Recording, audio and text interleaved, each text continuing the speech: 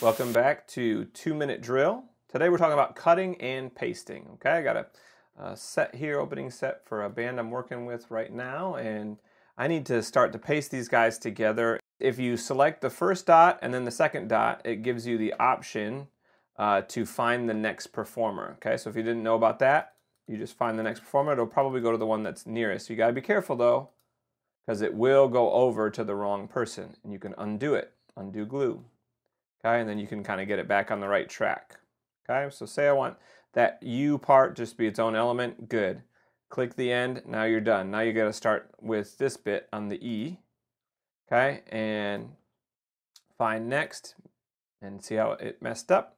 Okay, so get it back on the right track and then find next. So this is how you can glue together, kind of elaborate forms.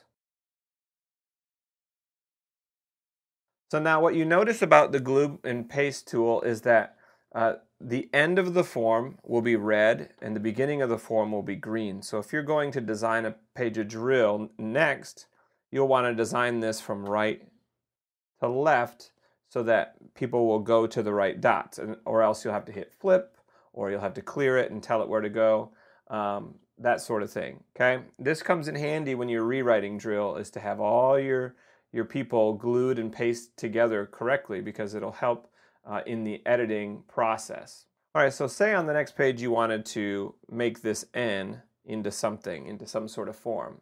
You could always group this differently from left to right so that the green is on the left side. You could flip the grouping order.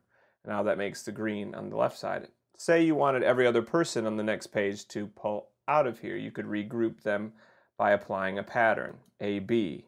Apply pattern. It will regroup all performers in the selected shape using an AB pattern. Yes, except now you've easily got every other person selected in the form. And if you still don't like that, you can regroup all and then just do it again yourself if you want it to be back how it is. Group to end, it comes close.